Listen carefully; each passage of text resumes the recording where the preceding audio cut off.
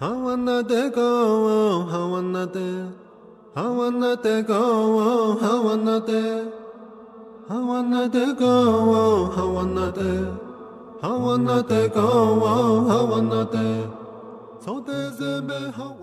Ramah Navajo Family Listening Program is a program that brings together families, children, and adults and elders to learn about our history and way of life.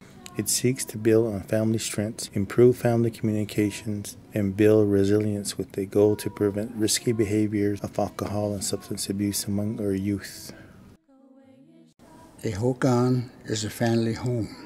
It represents our Navajo cycle of life. This is where our teaching began. Bridging the gap between elders and youth.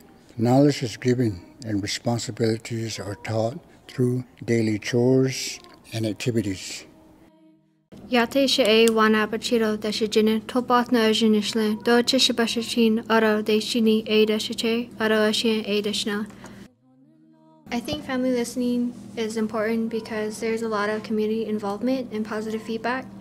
It brings the participants together. The kids learned about where they came from, what their history is, the importance of the clan system, and getting better knowledge of who they are. And when I participated 8 years ago, I learned to speak in front of others and say my clans out loud. As a father, to really eye-opening for me to where we're coming from and all this and that for clans, and it was a good challenge for me to be with my daughter. I did pretty good with my trial, and I hope one of the parents that can enjoy with these kind of things, activities with the listening family program, and I appreciate it.